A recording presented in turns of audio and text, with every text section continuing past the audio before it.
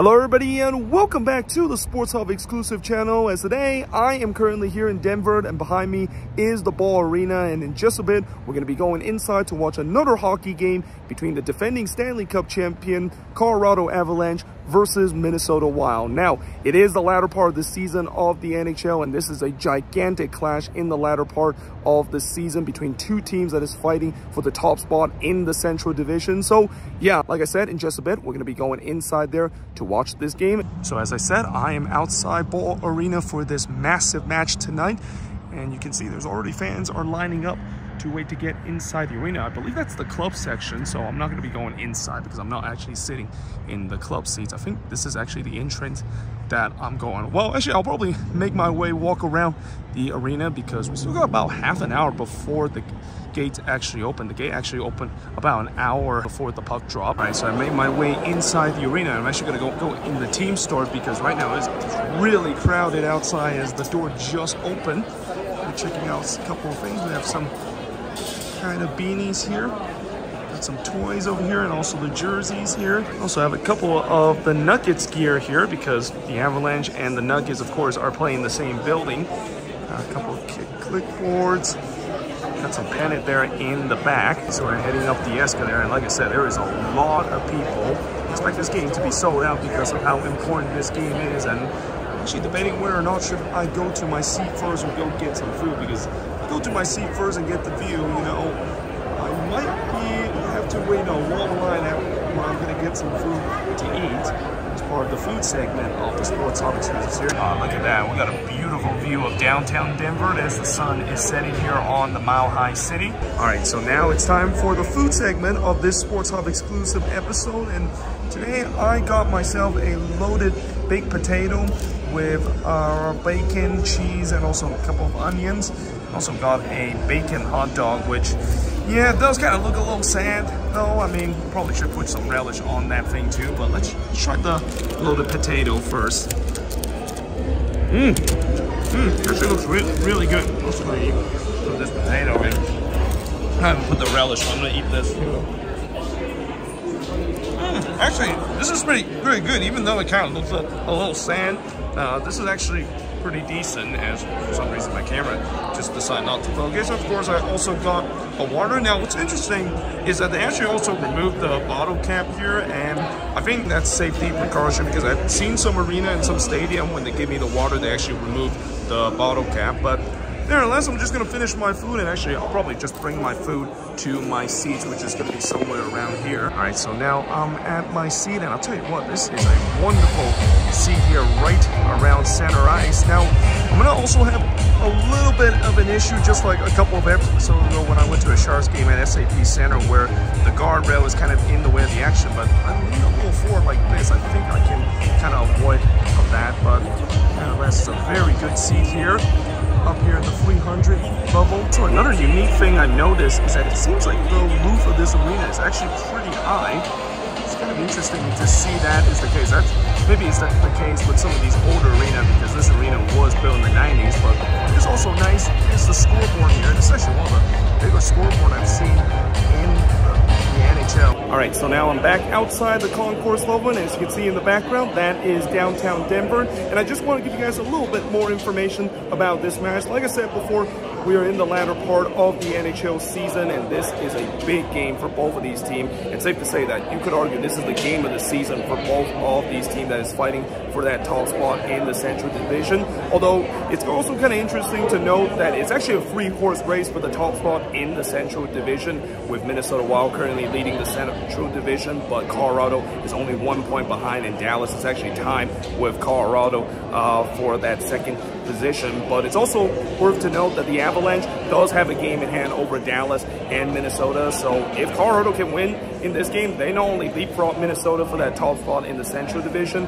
but they also have a game in hand over them and the Dallas Stars. But either way, you know, it's a massive game for both of these teams, and I haven't even mentioned the fact that both of these teams are among the hottest teams in the NHL right now. You know, the Colorado Avalanche have won 9 out of their last 10 games, while Minnesota, they have the best record in hockey since February 17, and that during their last 20-game stretch, they've only lost 1 time in regulation and only lost 4 games during their last 20 games. So yeah, something's going to have to give tonight in terms of which hot streak is potentially going to come to an end. And I won't be surprised that this is going to be a very close game and maybe even go to overtime too, because from what I've seen with some of the Minnesota Wild resort, they always tend to like to go to overtime and even go to shootout. So I won't be surprised. This might be a game where I see them also go to an overtime and a shootout. But either way, it's a massive game for both of these teams, and let's see what's going to happen tonight.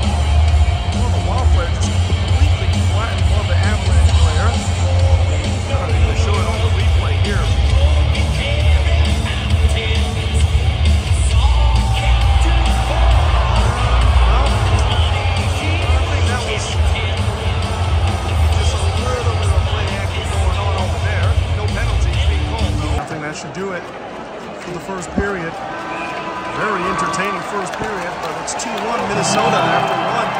Oh, and well, again here, right near the end of the first period.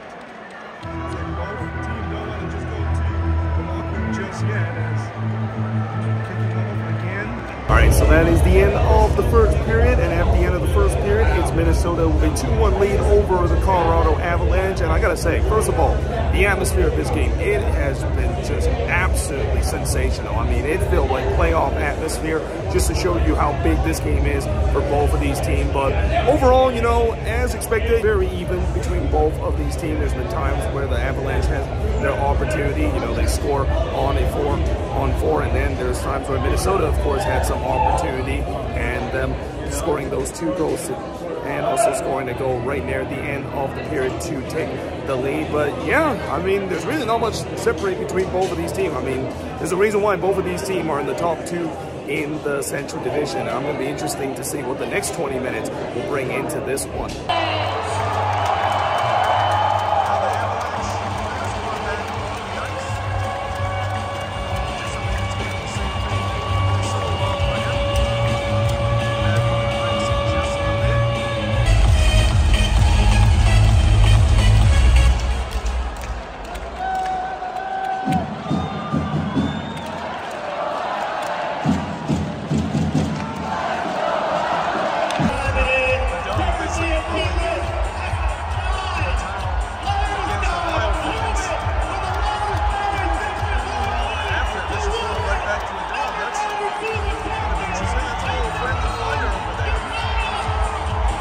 Minutes for Gordon. Time of the penalty, 8 minutes. Oh, it's a breakaway. And here comes Minnesota. And it's 3-1. It's a short-handed goal for Minnesota. The Red fans go absolutely nuts here. The Wild took a 3-1 lead over the Avs. Start I love this. 2, baby. Like, he said, can he start shuffle number thing. 2, please? Let's see which is going to go. All right, Ballerina, you know how this works. We're always going to come to you guys. Been on it the last couple games. But Braden said he is relying on you guys today. So make sure you guys are paying attention. It's pretty much faster here. All right, it's going. It's not easy. Braden, you still feeling good? I don't know. Ballerina, help me out, baby. Help me out. It's free. All right, guys. Ballerina, is it under It's number free 1? here. Is it under number 2? Might be free. Let's see. Is it under number 3? It's free. Everyone is thinking number 3. What are you thinking? I like number 3. I'll go with the whole time crowd, baby. Number 3. Let's see. Hey! Yep, it is. He is correct. Braden, congratulations. You just won. Very patient. Oh, it's kicking off. It's kicking off again. Like I said, both of these teams are in the same division, and so much at stake, you know. There's going to be tempers. That's a good player. Oh, there's a chance. Oh, what a save. Saved it again.